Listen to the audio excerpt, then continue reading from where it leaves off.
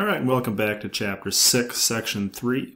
We're calling this Day 2, with a focus on the mean and the standard deviation of a binomial distribution.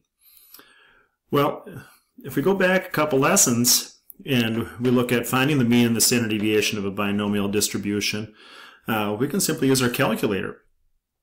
Again, to find the mean, you just simply take the individual x times its probability plus its individual x times its probability, etc., etc., etc., until you get them all added up.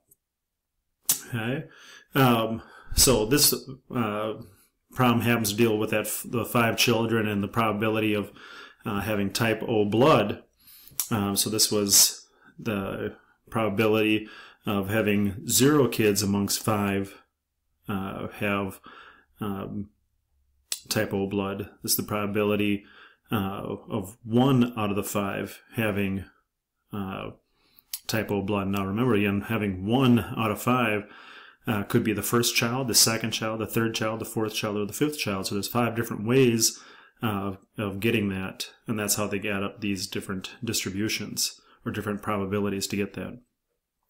Our distribution over the side here does look a little skewed to the right. Again, if we're looking for the mean of this distribution, we know it'd be pulled a little bit more away from the center or the highest point here, or from that median. So, again, as I said, the probability distribution is skewed to the right. So, in other words, it's more likely to have 0, 1, or 2 children out of 5 with type O blood.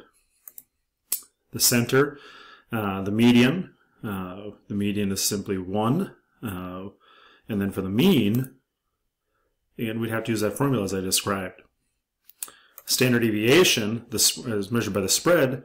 Again, you'd calculate that variance using this relatively complicated formula, or just tedious formula. I shouldn't say it's necessarily complicated. But again, that would be taking the individual probability minus the mean, so it'd be minus 1.25, squaring it times its individual probability, and then do that for each of these and add them all up.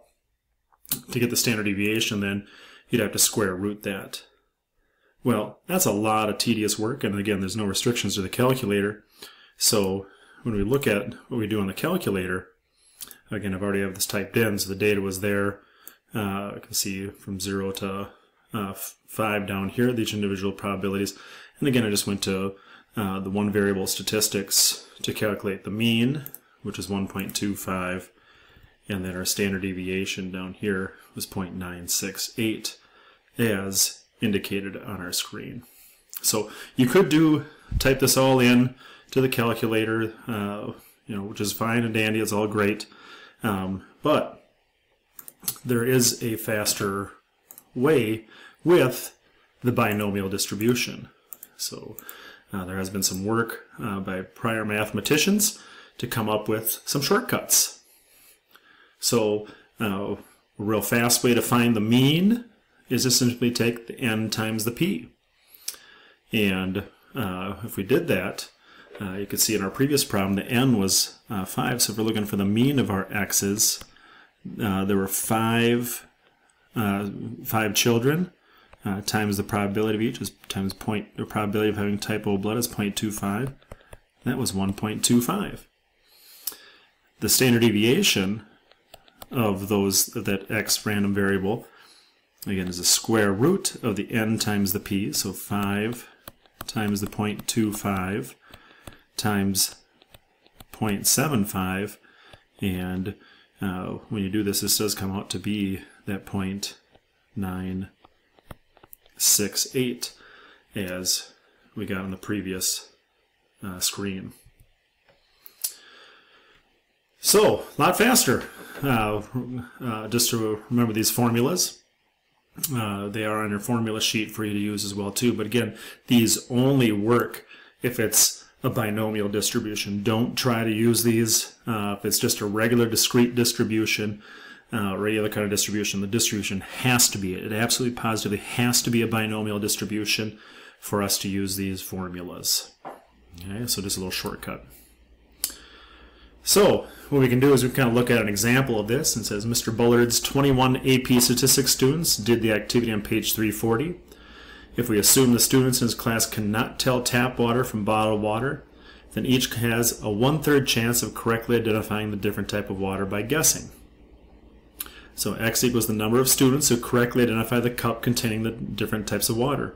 So that x can take on several variables. It could take on anywhere between 0 all the way up to 21, because it represents the number of students in this class out of 21 that can identify the cup containing the different type of water.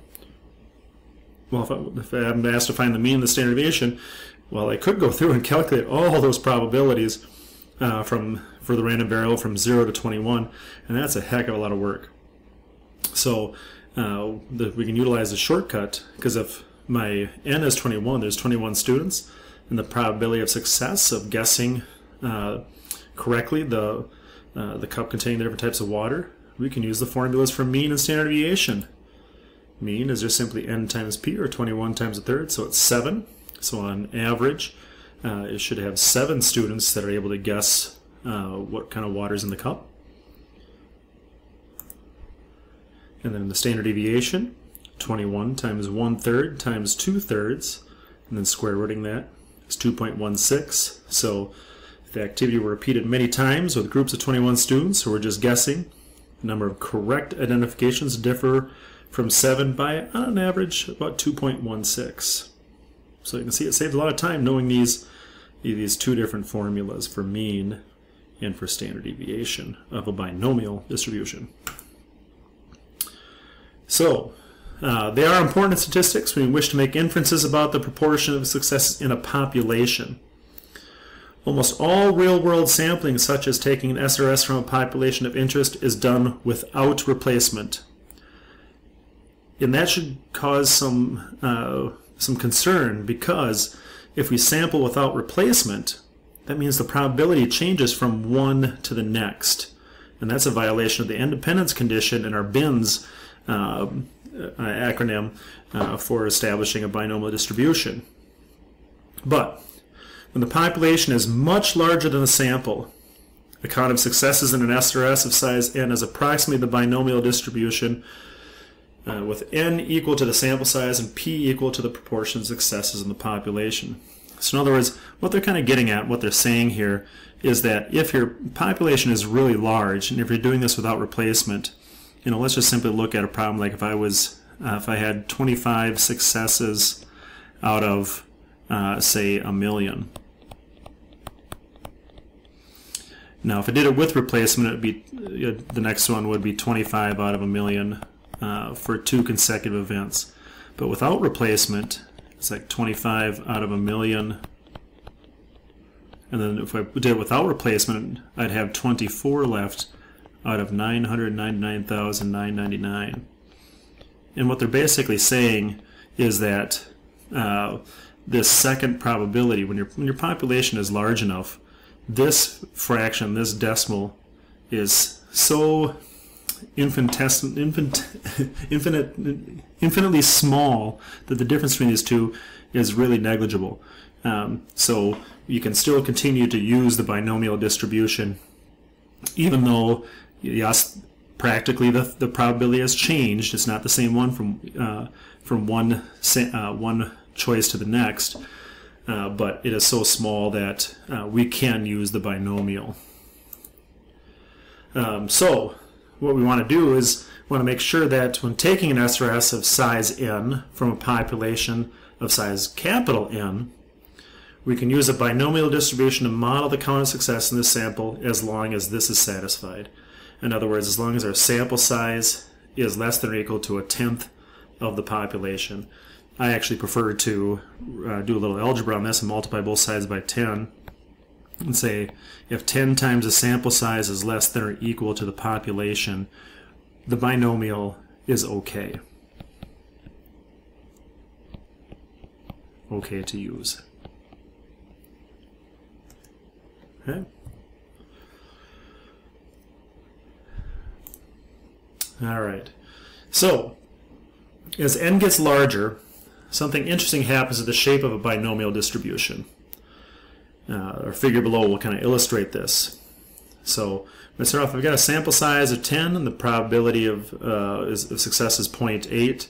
we've kind of got a distribution here that looks maybe a slightly bit skewed to the left, but as we increase our sample size, from the population from 20 to 50, we really start to see that that distribution starts to become normal. So if X has a binomial distribution with n trials, then the successive probability of P. When our sample size is large, when n is large, the distribution of the random variable is approximately normal with mean and standard deviation, these two formulas that we talked about earlier. So what we can do is if the sample size gets really, really large, what we can do is we can use the normal distribution to approximate the distribution. But with our calculators, we shouldn't have a problem doing binomial distributions. By hand, we'd have a heck of a time. But with a calculator, we shouldn't have to use the normal approximation. But as a rule of thumb, we'll use that normal approximation when n is very large. So in other words, we won't use it unless the n times p is greater than or equal to 10 and has to be both.